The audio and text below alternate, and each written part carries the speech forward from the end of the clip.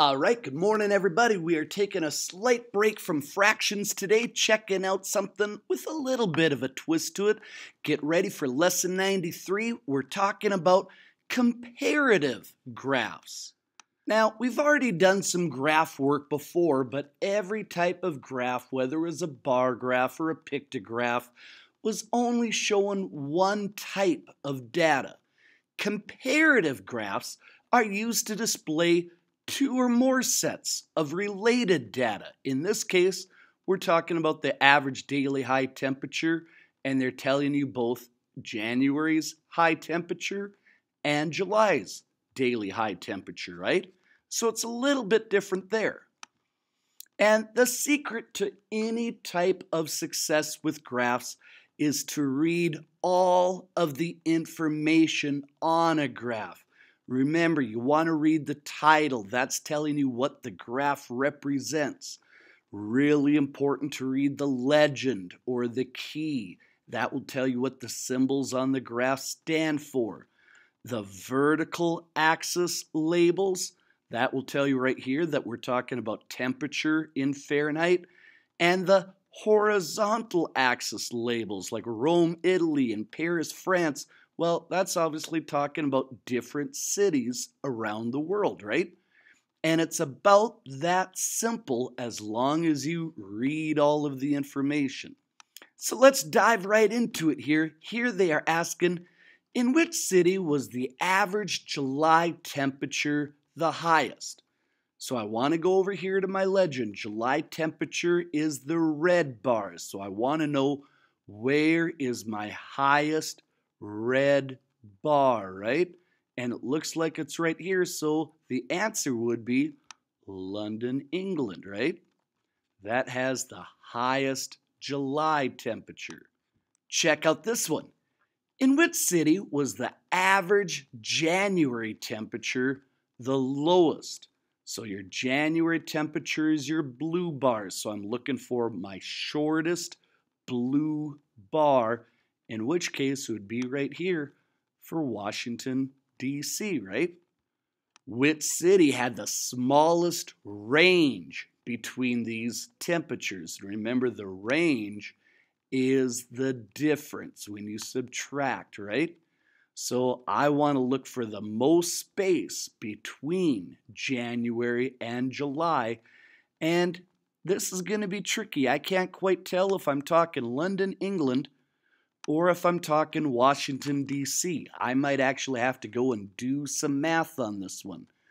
Looks to me like in London, England, my high temperature is 85 degrees, and my low temperature, if I take a look at it closely, appears to be 30 degrees. So that's going to go ahead and give me a range of 55 degrees, right? So it's a little bit trickier with the range. Let's go and see what else we have going on for Washington, D.C. I have a high temperature of 80, and I have a low temperature of what appears to be about 21 degrees. So 80 minus 21 would be 59 degrees, right? So sometimes you might have to break out the math. It might not be so easy as to just looking at it. And the greatest range is Washington, D.C. In which city is the average January temperature higher than the average July temperature? Where is the blue bar higher than the red bar? It is in Sao Paulo, Brazil. And technically not a math question. I'll toss it in though. Do you know why? Because Brazil is in the southern hemisphere, so their seasons are reversed. When we're having winter, those guys down there are having summer. Check out this. We have a new graph talking about population growth. Line graphs show data over time. So on the horizontal axis, I have a bunch of decades, right? Starting in 1950, going to 2000. Along the vertical axis, That is the number of the population, like there was 100,000 people living in the town, or 200,000 people, 300,000, etc. The blue line is tracking the population of a city called Austin, Texas. The red line is tracking the population of Pittsburgh, Pennsylvania. So our first question up for grabs right now is, what was Austin's population in 1970?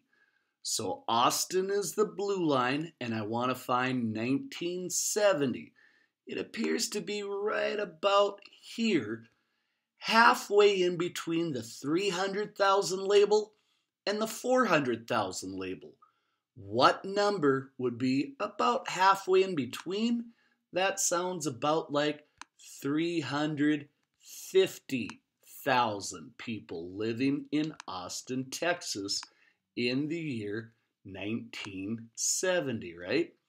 Go and look at the graph. Maybe it might not be labeled exactly, but using the two pieces of information, you should be able to get it figured out. So let's go ahead and try this one now. How much did Pittsburgh's population decrease between 1950 and 2000? Pittsburgh has been declining in population the whole time. So it looks like in 1950 they had about 700,000 people living in Pittsburgh, almost a million. Pretty good sized town. It beats whatever size towns we have in North Dakota, right? So 700,000 people living there in 1950, but by the time the year 2000 rolls around, they are down to about 350,000 again. It's that halfway point between 300,000 and 400,000, right? So 700,000 minus 350,000. Can we do this one mentally? What's 700 minus 350? Not sure if you can do it or not. I can. It's going to be 350,000 again, right? You could go ahead and do all that borrowing, but if you know that half of 700 is 350, it makes it a whole lot easier. Check out this one. In what year were Austin and Pittsburgh's population almost the same? Where did they converge? Right about here is where the two lines are meeting. So what year was that? Looks like it was the year 1980. And that, my friends, is the end. You might need a small scratch piece of paper to make it through the Comparative quiz, and good luck.